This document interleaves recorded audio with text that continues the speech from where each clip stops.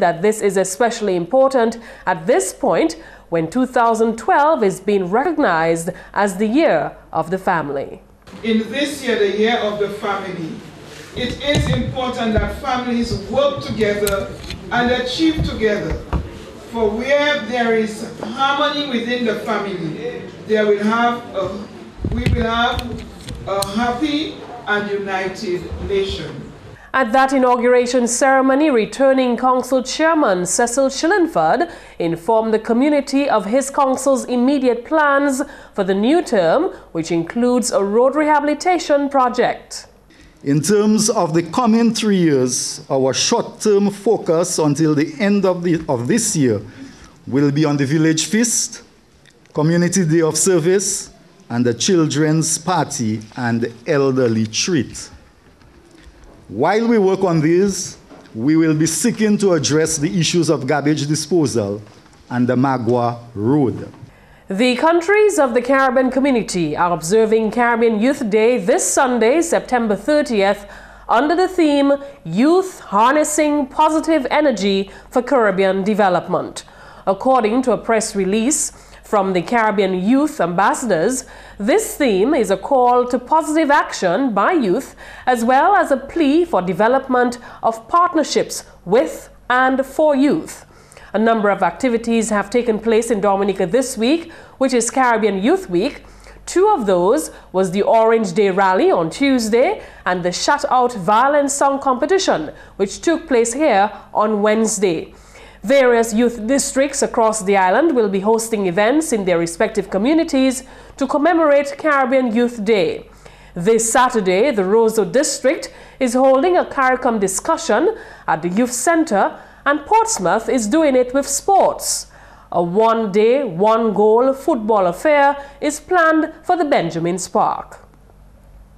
And the parliamentary representative for the Pitt-Savan constituency, Honorable Kenneth Daru, has publicly thanked his constituents for their support. The minister was speaking at Belvis-Chopez Village Council inauguration earlier this week when he told residents that their confidence in him is encouraging. How both challenging and rewarding it has been for me, as a first-time parliamentarian.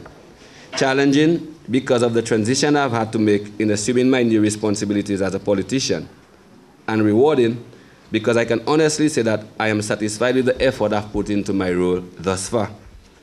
And on this note, I would like to take this opportunity to reach out and thank each and every one of you who in one way or another have supported me through my tenure so far as your PAL rep. Your many text messages, phone calls, cards, encouraging words, and even smiles have gone a long way into helping me make it thus far, and for this I am grateful and look forward to your continued support. Honorable Daru also requested of his constituents that they remain faithful to him since he intends to continue the work set before him. I recognize the needs of many, and I also recognize that it's an uphill climb, especially in view of the current global financial situation. But I believe if we work together, we can achieve great things. And as I always do, let me take this opportunity to appeal to the constituents to stay true to your representative. I promise to try my best to take you to that next level, and that promise is still stands true.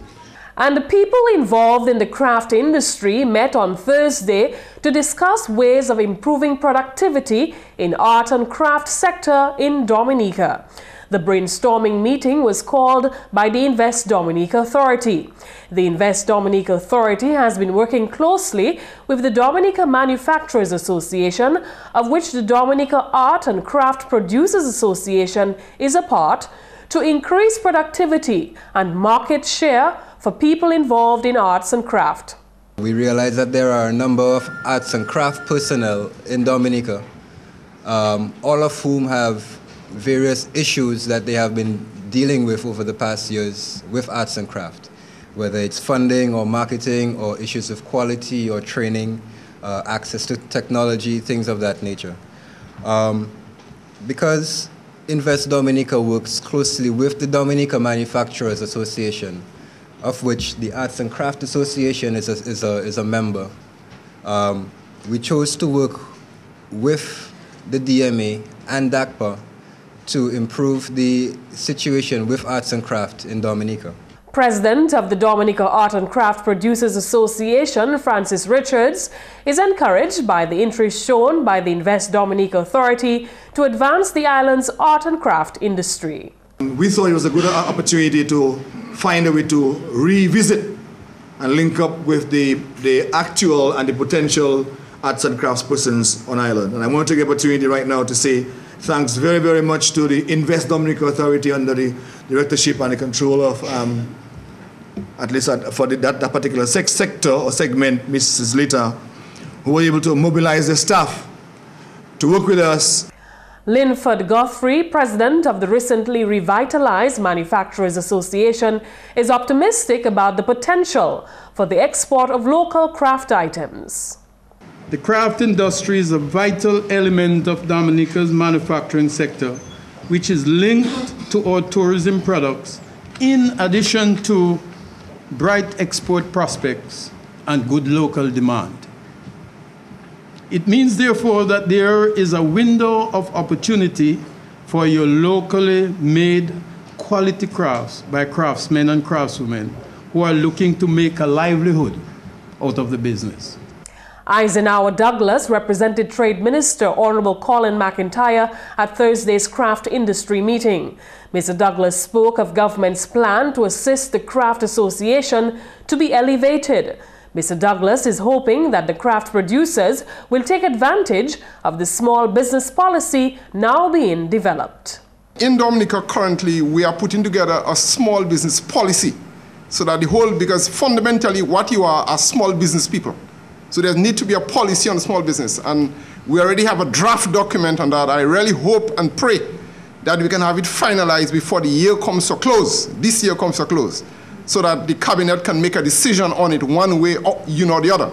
And of course, the craft, this is an opportunity for the craft, producers, arts and craft, to be part and parcel, so that we're not overlooking the craft, arts and craft producers in any way. Douglas has advised local craft producers to take advantage of regional initiatives such as the Caribbean Single Market and Economy, the CSME.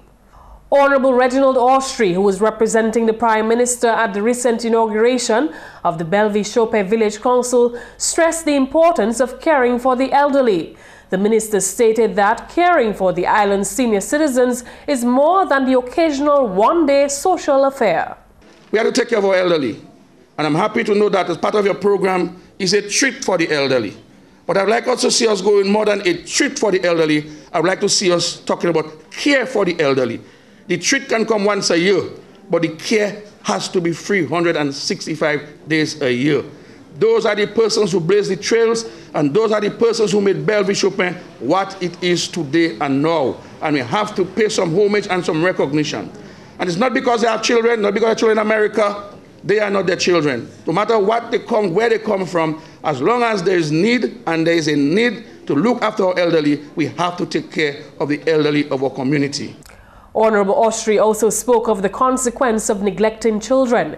He said parents should pay enough attention to their children in order to stop deviant behavior at the earliest stage. And finally, this news time, Helen Royer, acting permanent secretary in the Ministry of Health, believes that disaster and emergency medical response is an issue that should be given more attention by stakeholders. Royer was addressing the graduation ceremony of 20 fire officers who successfully completed a 2-week emergency medical responders course administered by the Ministry of National Security and the Caribbean Emergency Response Training Academy, CERTA. Royer emphasized that the entire country could benefit from adequate emergency preparation. National response has to be afforded priority attention by all. We must develop multi-sectoral policies to address emergency response, and I hope that other ministries will emulate this initiative. This will definitely assist us in developing healthy individual, family, and community initiatives with access to health care and with the knowledge and resources to know what to do to care for themselves and others in both routine and emergency situations. Royer noted that the Ministry of Health is pleased that attention was paid to the possibility of emergency medical situations arising with pregnant women. Securing of our nation's health is a formidable task and must be a responsibility that is broadly shared among virtually all segments of society. Emergency preparedness should reflect current approaches and priorities for improving our nation's ability to prevent, prepare for, respond to, recover from a major health incident. And that's the English segment of the news. We now join McPherson St. Luce for the Creole highlights. Alors tout le monde, bienvenue à cette nouvelle en Creole. Non, moi, c'est McPherson St. Luce. Premièrement, acting ministre pour sécurité nationale, Honorable Senator Alvin Bernard, ni bon avis pour officier d'IFE et puis ambulance, qui tapent trainement pendant course yo train fait travail à yo meilleur. Plaisir, ces officiers-là recevoir certificat après yo te participer en trainement plus bonne semaine ça. Le mot gade yo c'est les officiers qui bien sérieux. Il y a une femme qui ici yon ces gens là qui tape plus haut max avec et moi quoi il fait instructors course là. Now tout cas ça monde qui bien sérieux avec moi ni confiance yo que porter ça plus loin à travail mais moi ani les avio ba yo avis pour continuer avec continuer faire travail avec dignité quand yo la coutume. En notre nouvelle, il y a une conférence de jours qui était chaîne en Dominique semaine là, où la discussion chaîne pour faire Dominique aux meilleures destinations pour moun visiter, taper bon succès. Parole celle-là sortie au ministre qui a une responsabilité pour les affaires touristes, Honorable Ian Douglas. Selon Honorable Douglas, conférence là bas stakeholders, industry tourists, opportunité pour discuter bagaille qui t'est affecté. Quand même, conférence là, voit on le bagaille qui est bien nécessaire, ou la mise en place pour adresser. Plusieurs organisations participent en parmi ECA, Association Hotel Dominique, Discover Dominica Authority, Caribbean Tourism Organization, et puis Secretariat OECS. Quand même, consultant et puis Discover Dominica Authority Ian Bertrand fait parole qui a discuté ça fait pour oui ouvrir basse avion Kenfield bagaille qui aide soulager voile pour la Dominique. Bertrand fait parole qui est bien nécessaire chaîne corporation et puis agence voyage à donc on mane pour faciliter moun voyager pour la Dominique. En d'autres nouvelles, association Combine Taxi Incorporated a mis en place 20 membres à yo pour saison touriste neuf qui est ouverte tout de suite. Parole celle-là sorti hors officier relations publiques association là, Curtis Labasser. Dominique, c'est vrai, tourist industry là, qui porte tête par bas, mais c'est pas pis qui a fait ça, nous passe à mouter.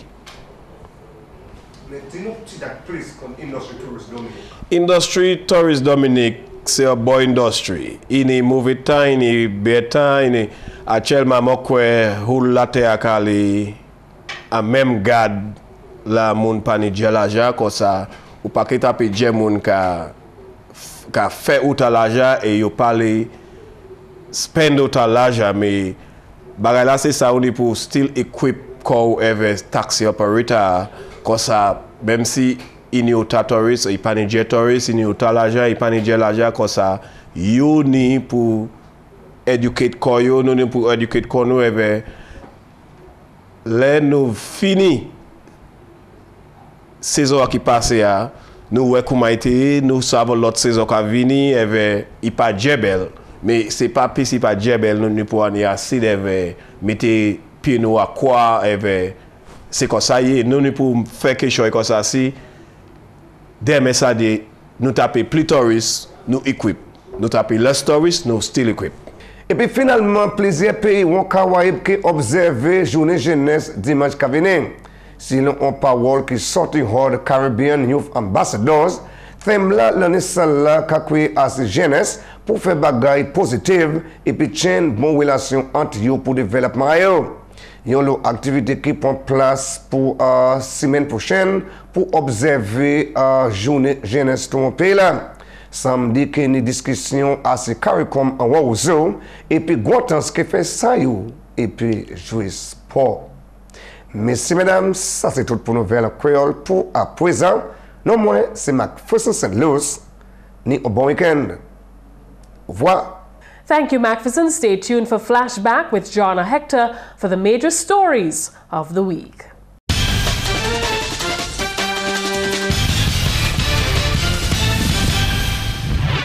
Thank you, Tarnia. Welcome to Flashback, where we bring you the headline stories of the week. Sunday saw the first item on the Independence calendar for this year, a day of prayer and thanksgiving for the island, and GIS News joined the Paybush Catholic Church last Sunday to commemorate the event. The Ministry of Tourism on Monday began work on the development of a current tourism policy and a review of the island's tourism master plan. The Ministry of Tourism is receiving support in this process from the European Commission through the Office of the National Authorizing Officer. Also this week, 7 contestants have been chosen to represent their communities in the 2013 Miss Dominica pageant. The issue of access into Dominica was at the center of discussions when tourism stakeholders deliberated at a special 2-day conference which began here on Tuesday. Come January 2013, all bakeries on the island will be required to label their products. The decision was announced following a training workshop held over the past few weeks when 20 local bakeries were instructed on how to upgrade their operations and internationally acceptable standards. 8 councillors took their pledges to serve when Bellevue Chopet's 5th Village Council was inaugurated on Wednesday, and 20 fire officers of the Dominica Fire and Ambulance Service completed a 2-week training course which addressed proper handling of emergency medical situations. Finally, the government of Dominica and the European Union continue to collaborate in developing the island's water sector.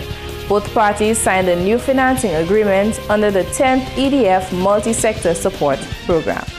Those are the headline stories making the news this week. Back to you, Tarnia. Thank you, Jonna. Up next is the tip of the day. Hello, I'm Felix Anderson. Good afternoon, and I'm here to tell you why it's better to buy your bag bread looking like this and not like Diabansack, a pig in a poke, a cat in a bag. Come on, if it's bagged, it's got to be tagged. Let me show you what I mean. Hello, ma'am. Can you tell me what's in that bag? So you're not seeing it's a brown bread? It looks like one, but you sure it's a brown bread? Your face looking like the brown bread. Brown and proud. If it's bagged, it's got to be tagged. Bakers, consumers, and retailers, please ensure that all your bagged bakery products clearly display brand name, product name, batch number, net contents, country of origin, list of ingredients, expiry date, identification code, and other important information about the product. Check the Dominica Bureau of Standards for details. So, am I right or am I right?